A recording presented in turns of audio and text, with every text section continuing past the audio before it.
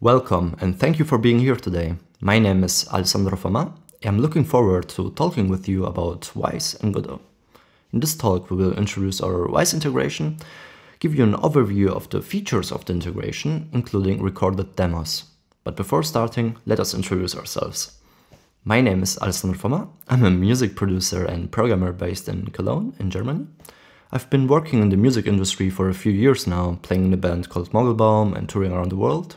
I started getting into audio programming 2 years ago, and since then I've been doing freelance work for indie projects and writing tutorials about audio middleware and so on. This project was a great opportunity to learn about Godot, and I hope that you will find this integration useful for your game projects.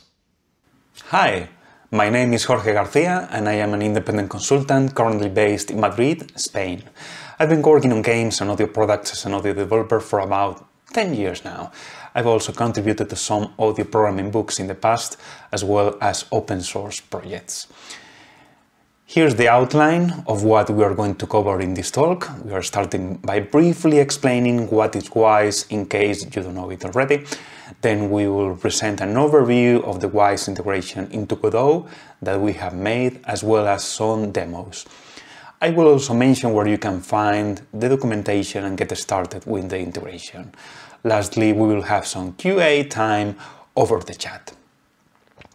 So, what is Wwise? It's an audio middleware developed by Audiokinetic, which is a company part of Sony Interactive Entertainment.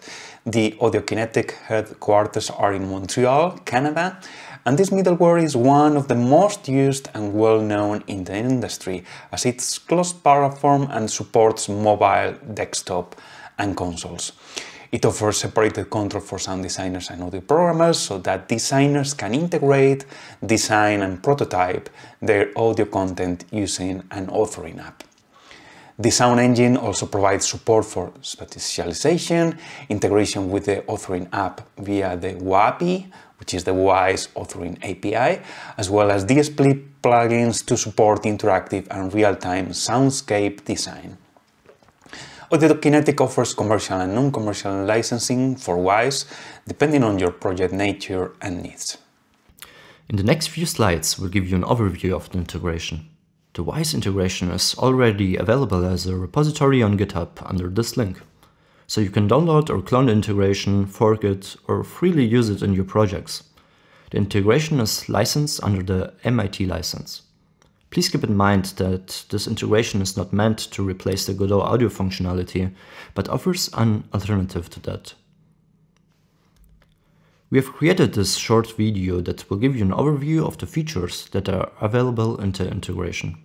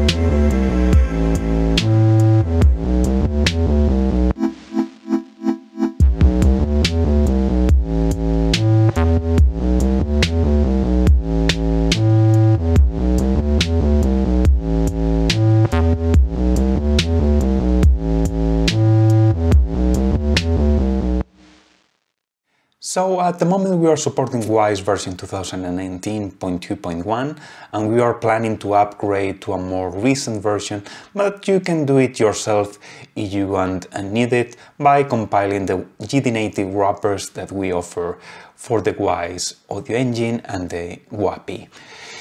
At the moment we are supporting Windows, macOS, Linux, iOS and Android. And this Wwise sound engine can be accessed by GDScript API, so you can program the audio system for your game from the Godot editor. In order to help you with the Wwise integration into your Godot projects, we have also made an integration app to copy the necessary files and set up the Godot project. As part of the integration, we have created custom nodes for Godot, and this integration also supports the Spatial Audio API for acoustic simulation and the DSP plugins to help you create a richer and more sonically interesting experience. Your Godot game can also be connected to the authoring app, so you can profile what you are building in the game editor and, for instance, debug any playback issues you may be experiencing. Now Alessandro is going to guide you through some demos for the integration. Over to you, Alessandro.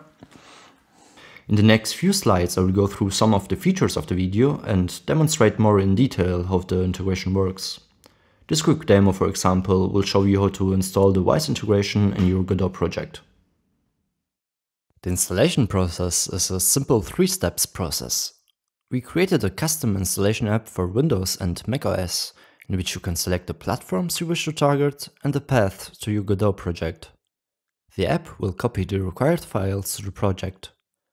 You can verify that everything was correctly installed by looking at the plugins and autoload tabs of the project settings and see if Wwise related entries are enabled.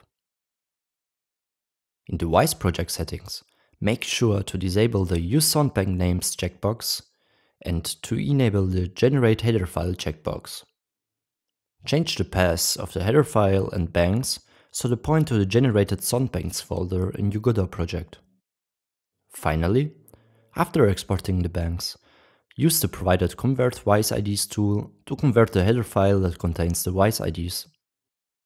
This tool will generate a GDScript file with the converted Wwise IDs that will be used by this integration to select Wwise objects in the provided custom nodes and in the code. The integration is now ready to use. Here I will demonstrate how to play a short sound effect using the AK event node, which is a custom node provided by the Wwise integration. Playing a simple sound effect with the provided custom nodes is easy. First, we need to load the bank containing the event we set up in Wwise. Therefore, we add an AK bank node to the tree and load the demo bank when the node enters the tree. Then, we need a listener that can actually listen to the audio played by the Wwise sound engine. The integration ships with a custom listener node for 3D and 2D games. The last step involves adding the AK event node to the tree. In this node, we can select our desired event from the drop-down list. We decide to play the event when the node is ready and start the scene to hear the sound effect.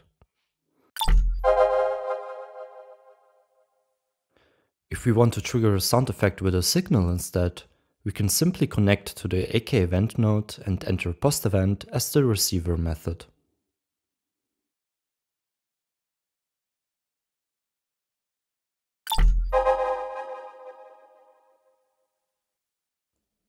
Finally, we can also play audio by calling the corresponding Wwise functions. Here, we are registering a Wwise game object, setting the 3D position of the game object, and posting the event on the registered game object.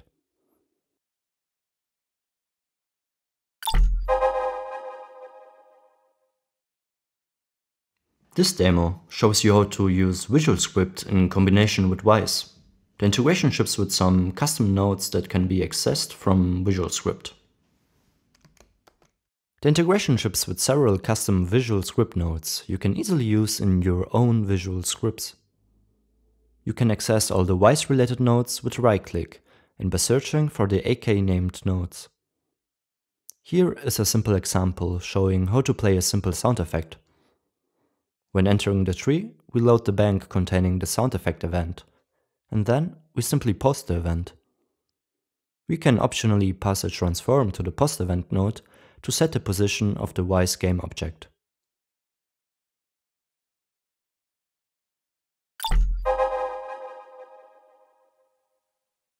Let's look at a more complicated example. Here we are also loading the demo bank when entering the tree and posting the event called Music Interactive. Then we wait for 10 seconds and set the state of the music state group to the state intense. Then we wait for another 10 seconds and set the state to calm. These two state changes will automatically fade in and out music loops according to the settings set up in the Wwise authoring application. Finally, we set the value of a real-time parameter control called live to 0. Its default value is 100, and this parameter will also fade in a loop when its value becomes smaller. Here we are getting the value of the parameter from Wwise at every frame. It's a float value that we will print to the output console. We check if this value is smaller than 10, and if this condition is true, we set the state of the music back to intense. Let's see if this works. Posting the event and waiting for 10 seconds.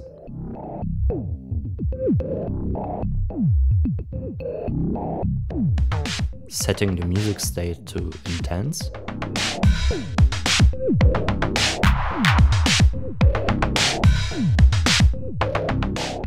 Setting the music state to calm.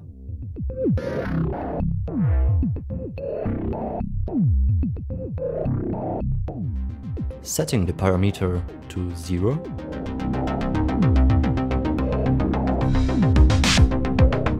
And setting the music state back to intense. As you saw, you can use the provided custom visual script nodes to build complex audio interactions with Wwise in your game. Callbacks are a powerful and useful feature when working with Wwise events. Here I will show you how to set up callbacks with the provided AK event node. Let's look at a simple cube. I admit it's a pretty boring scene, but it would be great if we could use music to make it more interesting. With Wwise, we can get some information about our music by using callbacks. For example, we could emit a signal at every beat of our music. Let's have a quick look at how that works. In the AK event node, we enable callbacks and check the actual callbacks we want to use. In this case, it would be the music sync beat callback. Then, we connect the corresponding signal to a receiver method of a script. In this case, it's a script on the cube. The data parameter is a dictionary containing information about the music. Let's see what it prints.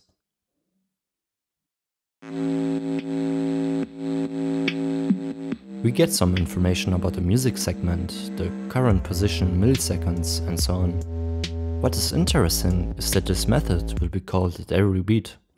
So let's try something fun and easy, for example, changing the color of the cube's material at every beat. Okay, this will not win any prize for art direction, but you get the point. It's easy to get information about our music and let our game react to audio. It doesn't take too long to connect a few more signals to other nodes and to get things moving.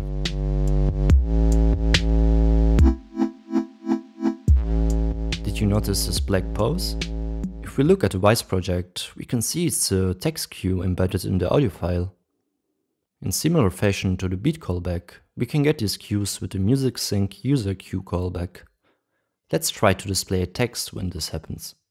In the AK event node, we select music sync user cue as a callback, then connect the corresponding signal to this label node I created previously. Let's see what the data prints.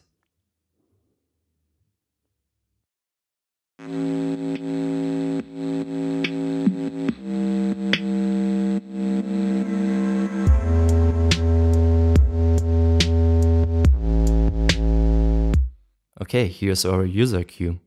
Let's quickly write some code to change the text when we get the post cue and see if it works.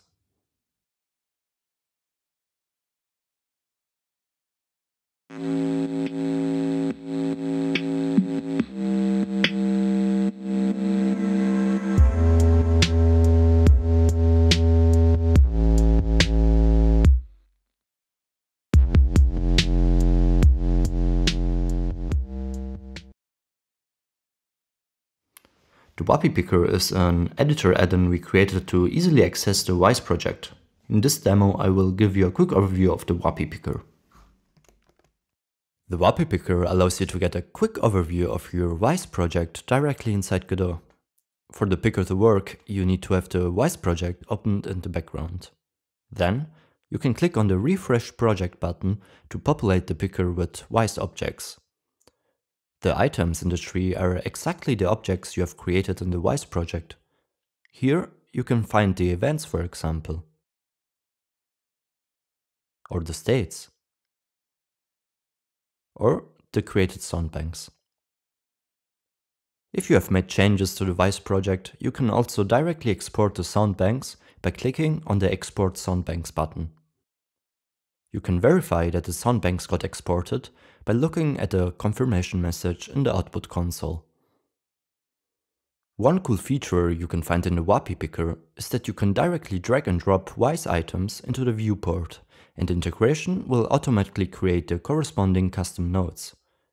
Dragging events will create the AK event nodes, states AK state, and banks will create the AK bank nodes. We have created a wiki page in the GitHub repository to help you get started with integration. It covers information about project, exporting the available APIs in the GDNative wrappers, as well as documentation for the nodes and various tutorials. We hope you find it useful. It doesn't matter if you already experience Wwise or just interested in programming. Please feel free to try out the integration and to report any issues on GitHub. You're very welcome to contribute and to help us make this integration better. We will be here in the next minutes for questions and answers, but you can still send me an email if there isn't any more time left later on. I will be happy to answer your questions. Thank you for listening, and thanks to the GodotCon team for organizing this event. See you next time.